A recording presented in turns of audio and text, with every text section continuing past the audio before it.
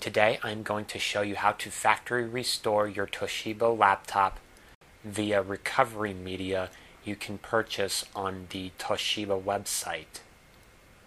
All you have to do is go to support.toshiba.com/repair, scroll down and look for recovery media, enter your serial number, and then after that it will want to ask for the last few digits of your model number, and it will give you the recovery media option.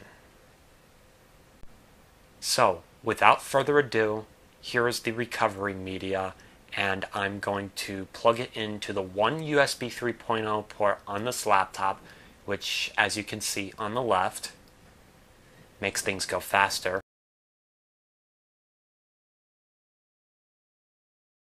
And I'm going to restart the laptop, and once the screen goes off, press F12 while it's booting to load up the Toshiba boot menu. Now, once in the boot menu, you can use your cursor to select the boot drive, and we're going to use the USB that's labeled Toshiba MSFT NORB PMAP. That is our recovery media, and it's going to boot to that drive. And after a while, this screen will pop up asking you what option you want to use, the Toshiba Recovery Wizard or the System Recovery options. The only option we have is the Toshiba Recovery Wizard, which will factory restore the laptop to its defaults. Now, after we click Next, it'll give us a warning screen that all the data is going to be erased and rewritten, so make sure you have everything backed up, which I totally do. So I'm going to hit Yes. Now it's going to ask us if we want to recover to out-of-box state, which is what the laptop was like when purchased brand new, or just erase the hard disk, which I'm not going to do. I'm going to do the recovery option. And once again, it's going to ask you if you want to do this, because it'll delete all partitions. Of course we do. Now we'll want to click Next. Okay, so it is initializing the partition, and now it is going to be recovering. Okay, this apparently took less than 6 minutes to start, so I'm really surprised about that. Now I'm going to click Finish, and it's going to restart the laptop. And it's initializing the partition again. Now it's going to be on this screen for a little while longer, so don't be alarmed. Okay, so it's been on that screen for about 15 minutes or so, and now it is going to log in as administrator multiple times, and it's going to configure the system. Please note that when it's logging in as administrator, that of course means that you cannot use your laptop yet. That's typical for restoring a laptop to factory defaults. Also, make sure you have that recovery media plugged in at all times during this whole process. Do not interrupt this or shut down the computer at all. Another thing I warn you to do is to not have anything else plugged into the system with the exception of the charger. In fact, please refer to the Toshiba instructions.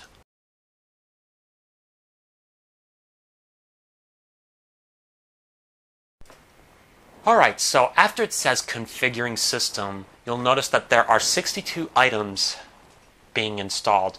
Those are the drivers, the utilities, and the apps.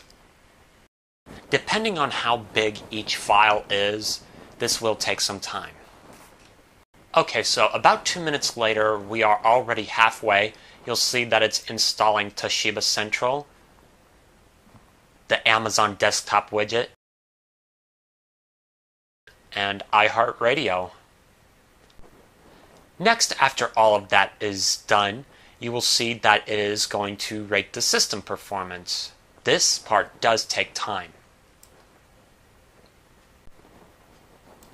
Alright, so after that is done, the laptop is going to restart back to this screen once again to capture the PBR image.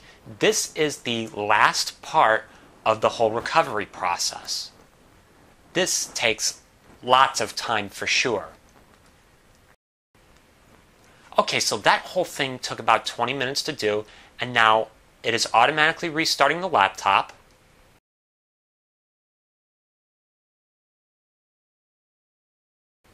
And that's it. You'll see that you have reverted the laptop back to its original state or restored it back to its factory default. I am going to go ahead and do the setup process just to help you guys. Accept the license terms. We can skip the product registration. And now we are at the personalization. Keep in mind that when I purchased this laptop brand new, it was like 3 years ago, this originally came with Windows 8.1. Now I'm going to skip the Wi-Fi, use Express settings, and because I skipped the Wi-Fi settings, I'm going to create a local account. I'll create a Microsoft account once I'm there. And now we wait.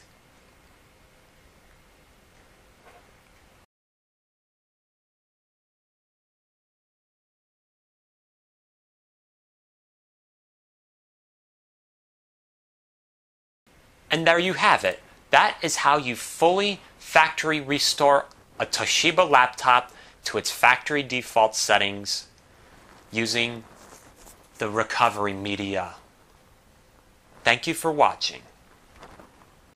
Now, while you are on your computer, a lot of you tend to have problems with it, such as slow performance, a lot of viruses, anything like that.